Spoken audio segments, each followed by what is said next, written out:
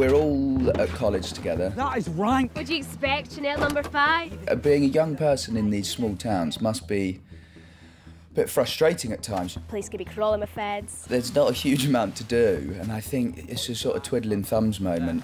Is it a monster? Is it a monster? Evie's dad works on the boats looking for the monster. John Joe's dad working in an abattoir, and we went, hang on, we could have a bit of fun here. John Joe. In the first week, we were at the north of the Loch, filming the scenes with the fake Plesiosaur. We were in this beautiful landscape. Just feel as though you're being enveloped by the scenery and the mountains and the Loch itself. How's it looking? The tail needs to be longer. There's a lot of time where it's kind of twilighty, sort of not quite dark, not quite light. Everything's so still and so quiet.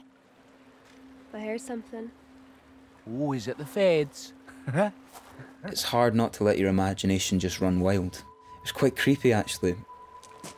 And creating this monster, bags and bags of awful. I don't even know what it was.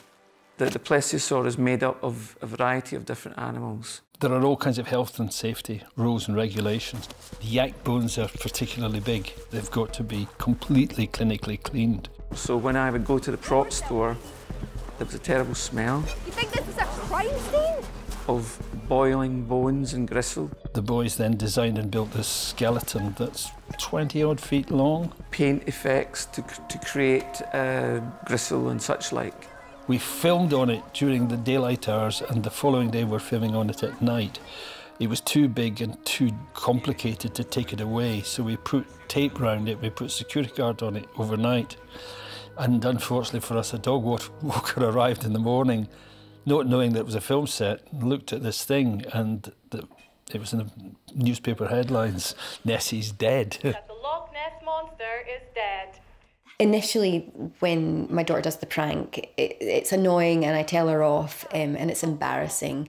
Later on, we find out that there was actually a human heart that had been left, presumably by the serial killer, inside the Plesiosaur. I'd estimate it was removed a week to 10 days ago. Brains, hearts. What next, Danny?